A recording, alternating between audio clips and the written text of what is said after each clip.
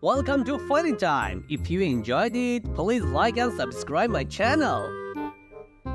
A man was shopping in the menswear department Bloomingdale's when he noticed an absolutely beautiful woman who was standing behind the sales counter.